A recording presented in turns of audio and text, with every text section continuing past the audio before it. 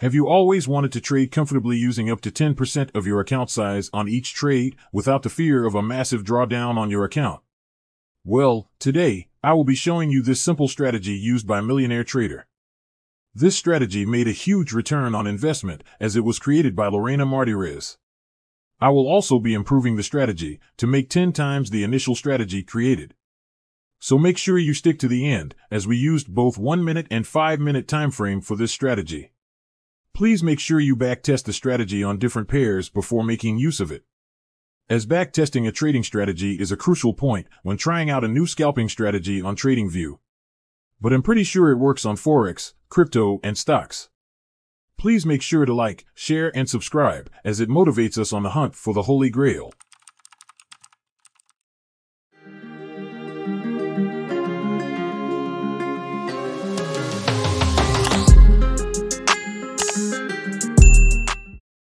Okay guys, we are currently on the Euro United States dollar, and we are on the 5 minutes time frame.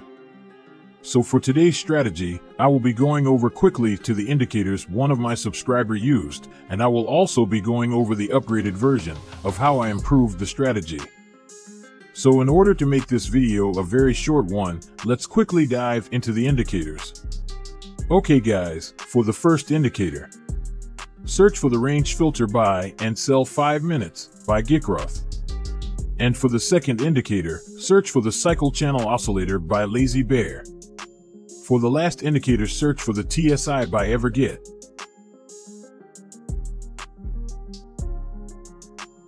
Now let's adjust these settings.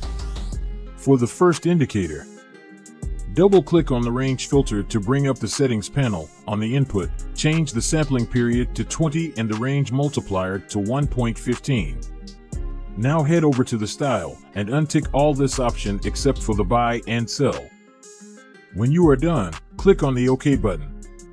Now for the second indicator, double-click on the TSI. For the input, I want you to change the long length to 6 and also signal length to 2. Then on the style, untick the histogram, also untick the zero-line crossover background, and lastly, untick the ribbon. Click on the OK button when you are done. Now for our last indicator, bring up the settings panel. On the style, untick the medium cycle OB, and also untick its OS. Do the same for the short cycle script. After that, untick the bar color and these two plots background. And we are done with our settings. Click on the OK button to fully apply the settings. Now let's go over the valid rules for entry and exit. But before that, let's understand how these indicators work. The range filter will work as our main indicator, as we will be using the other two indicators for confirmation. Now for the channel oscillator by Lazy Bear. Please note that this 2 moving average serve as a fast and slow MA, as the red is the fast and the green is the slow. According to Lorena Martinez, we would be switching to Heiken Ashy candlestick. But I suggest not using this candlestick if you really don't know how to make use of it while trading. But well, stick to the end, because we used Japanese candlestick when we improved the strategy. For a buy signal to be valid, we need to have a new buy signal from the range filter as first confirmation. Also, we would want to see the red above the green on the cycle channel, as we also want our TSI to be on green. Before we go ahead and open the buy order at the close of the candlestick. So we met all our conditions here, as we can see we have the buy label, and also our confirmation indicators approved the entry signal. So we would go ahead and open the buy at this candlestick. For the take profit, I decided to choose 1.5 times the risk, as our stop loss is at recent swing low. So we see it was successful. Exactly the opposite is true for a short signal. We need to have a new sell signal from the range filter as first confirmation. We also want to see the red MA below the green on the cycle channel, as we also want our TSI to be on red. Before we go ahead and open the sell order. So we met all our conditions here, as we can see we have the sell label, and also our confirmation indicators approved the entry signal. So we would go ahead and open a sell trade at this candlestick. the stop loss at recent swing high, while take profit at 1.5 times the risk. And we see it was successful. Now let's quickly backtest the result and see how profitable it is. Stay till the end, as we would be improving this strategy by the end of this video. Please don't forget to smash the like button, as it motivates us on making more amazing contents like this. Also, if you just discovered the channel, do well to subscribe, as we have a lot of amazing strategy that would definitely make you a profitable trader.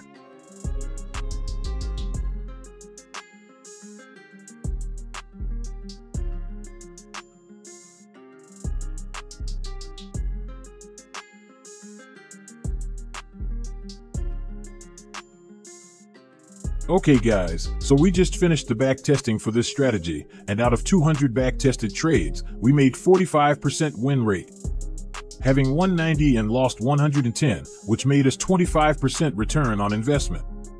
There was a lot of losing trades during ranging markets, and this strategy had a whole lot of signals provided within a short period of time, as it gave those 200 trades within 12 days.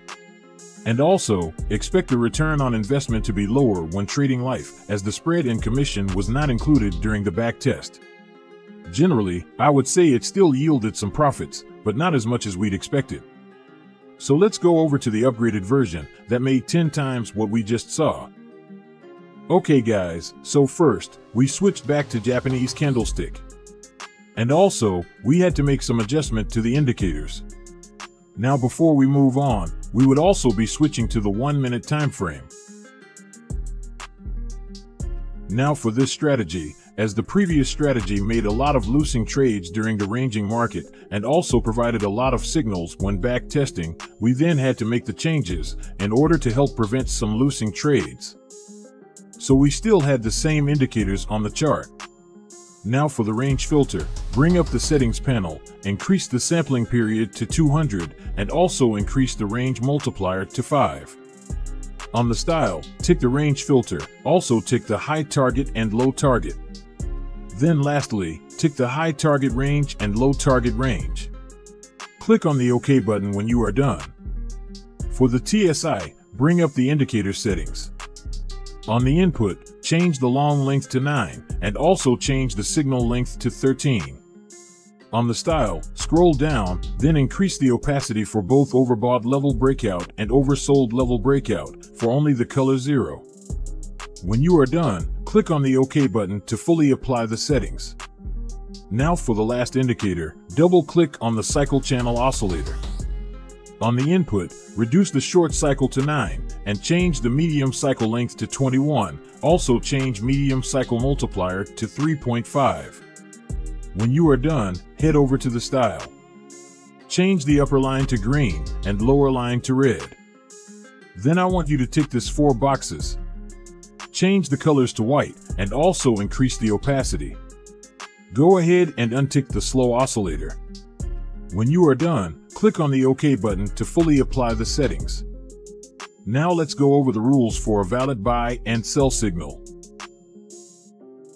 For a buy signal to be valid, we need to have a new buy signal from the range filter. Then we would wait till we confirm an overbought level from our cycle channel oscillator, as we would want to see the moving average close above 1, or we could easily notice when we see the white histogram. Then we would also want to see the TSI on overbought as well. When these two confirmations are met, we would want to wait till the cycle channel oscillator drops and close below the middle band line. And when it happens, we would open a buy trade at the next range signal from the TSI, as long as the range filter is still on green. Now for the stop loss, if we have the candlestick above the range filter, without its wick on the range filter, we would then use the range filter moving average as our level of stop loss. But if we have the candlestick below the range filter, or touching the moving average, then we would use the low target line as our stop loss levels. Also note that we only take trade once per range filter signal. So we see we met our conditions here, as we have the range filter give our buy signal, then we waited till we got the overbought from the cycle channel oscillator, as well as having our overbought on the TSI. We had to wait till we got the cycle channel oscillator close below the middle band line. We then trailed our entry as the TSI gives a new bullish signal, and we can see our range filter is still on green. We would go ahead and place a buy stop order at the peak of this trigger candlestick. And we see our candlestick is still on the range filter moving average. So we would use our low target line as stop loss, and take profit levels are at 2 times the risk. And we see it was successful. Exactly the opposite is true for a short trade. For a sell signal to be valid, we need to have a new sell signal from the range filter. Then we would wait till we confirm an oversold level from our cycle channel oscillator, as we would want to see the moving average close below zero, or we could easily notice when we see the white histogram. Then we would also want to see the TSI on oversold as well. When these two confirmations are met, we would want to wait till the cycle channel oscillator rises and close above the middle band line. And when it happens, we would open a sell trade at the next red signal from the TSI, as long as the range filter is still on red. Also note that for the stop loss, if we have the candlestick below the range filter without its wick on the range filter, we would then use the range filter moving average as our level of stop loss.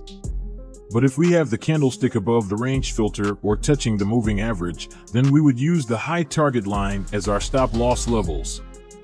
Also note that we only take trade once per range filter signal. So we see we met our conditions here, as we have the range filter give our sell signal, then we waited till we got the oversold from the cycle channel oscillator, as well as having our oversold on the TSI. We had to wait till we got the cycle channel oscillator close above the middle band line. We then trailed our entry as the TSI gives a new bearish signal, and we see our range filter is still on red. We would go ahead and place a sell stop order at the bottom of this trigger candlestick. We see our candlestick is below the moving average without touching the moving average. We would then use the moving average as our level of stop loss, and take profit levels are at 2 times the risk.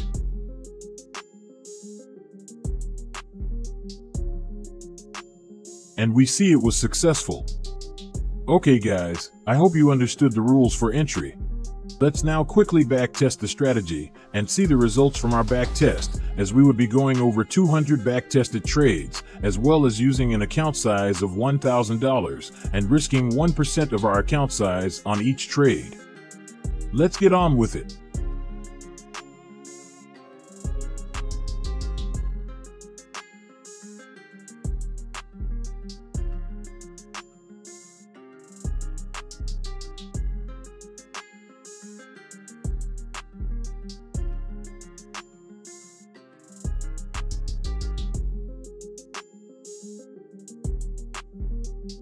Okay guys, so we just finished the back testing for this strategy.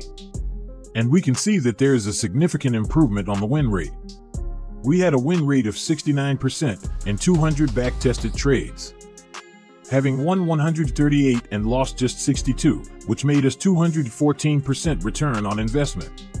And I found those trade setups within 7 weeks, because we only trade once per established trend market. So overall, I'm definitely happy with the result. And the profit factor is looking incredibly amazing, as we had 7 wins in a row against 4 losses in a row, which could make us trade using 2 to 4% of our account comfortably. So yeah, I'm definitely happy with these results.